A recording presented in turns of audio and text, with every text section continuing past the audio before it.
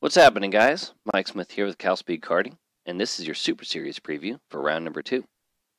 Last month's season opener did not disappoint in terms of excitement, with the best in the sport karting business taken to the newly configured CalSpeed Classico counterclockwise track for the first time.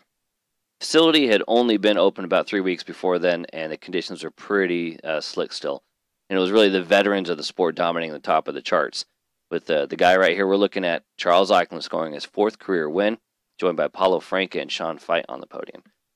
This time around, the Super Series circus rolls through the longest of the counterclockwise layouts, as Grande counterclockwise plays host to round number 2. And we'll take a look at how the points shook out after round number 1 in this preview, as well as highlight a few drivers that could make an impact on their debut for 2019.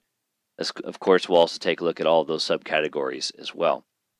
And the first thing we're going to do, obviously, is look at that overall championship, which Charles actually is the leader with his win last month. Obviously, getting his photo taken here for this thing. But it's actually the next guy that I'm going to be looking at, and that's Paulo Franca, since Chuck's not doing a full season. Franca had an awesome start to the day, obviously strong in Ironman prior to. But he was able to get out into second and hold everybody off. Did a pretty damn good job there at the end to make sure he held on to it. I think he started off pole too.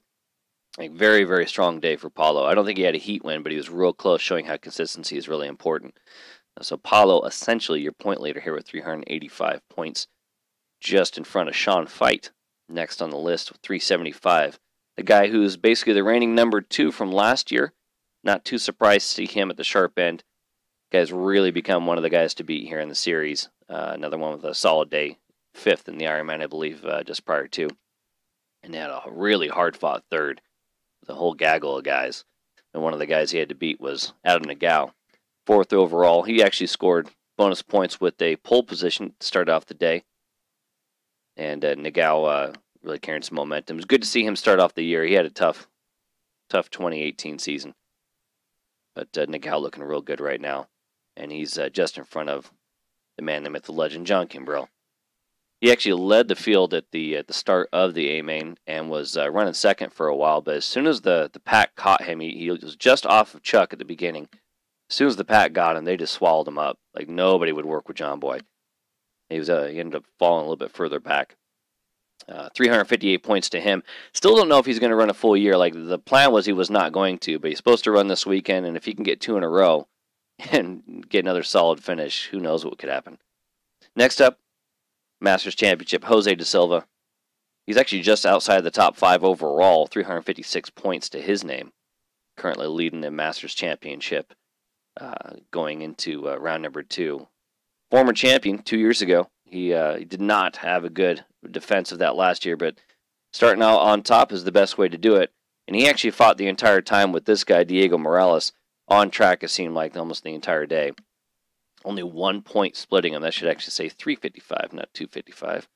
Need to get with Sarah on that one. Yeah, it's going to be interesting this weekend because actually we're not going to have a Diego Morales in the field. His daughter decided to be born on this day a few years back, so Diego's missing it to hang out with the kid for the birthday. Priorities, bud. You gotta do what you gotta do. So Diego Morales not going to be hanging out with us. Instead, we'll see what De Silva can do with that kind of free reign away from his rival.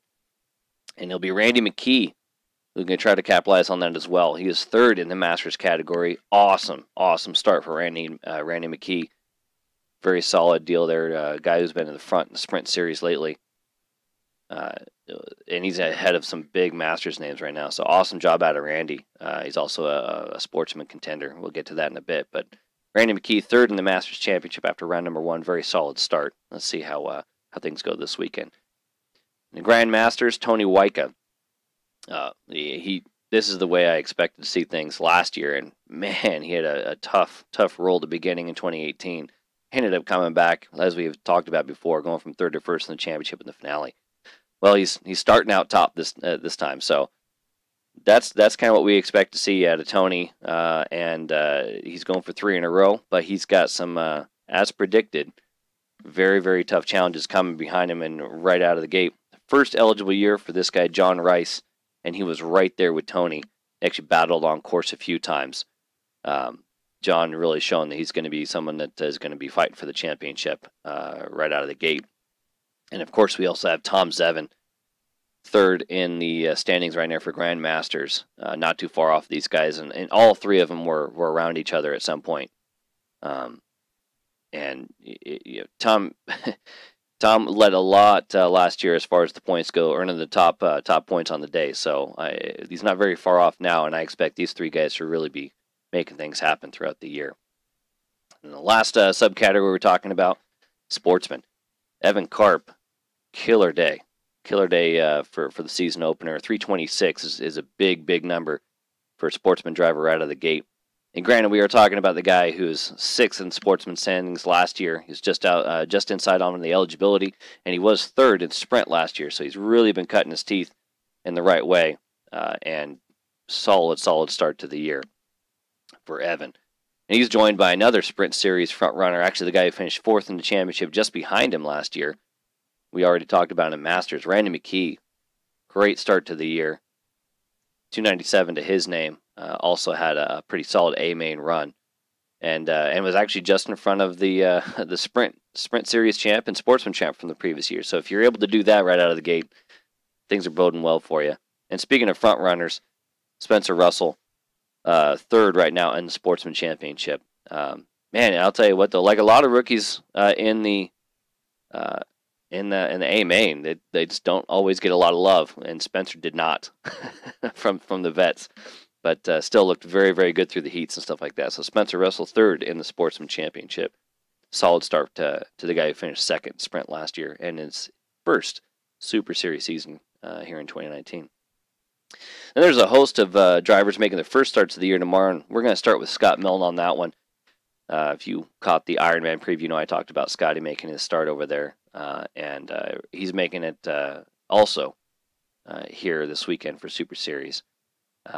And it's going to be interesting what he does. He was just outside the top 20, I believe, last year, and I want to say it was like his first year, but he ended up third in the Sportsman Championship, and really started to show what he was capable of. He won a heat race, was a front runner a couple times in those heat races, and there was potential there. So I'm excited to see what Scott Milne does here, making his 29 debut.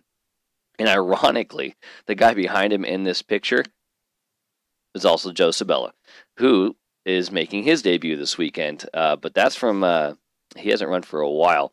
And Joe, it was a championship contender in Grand Masters. And then and he took a year or so off.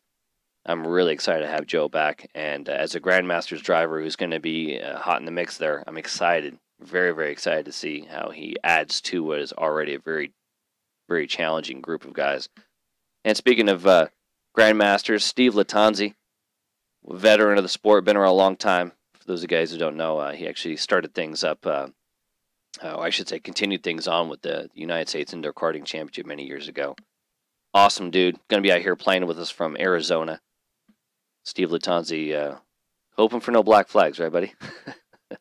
The inside joke, Latanzi likes to go hard. Let's see what happens this weekend. Hopefully, no issues. And one of the last guys I can talk about, Jeremy Aldridge, a Masters driver who I think this year we could see him start breaking in the top 5. Really showed some moments of brilliance last year where he's starting to get better and make smarter decisions and is getting faster.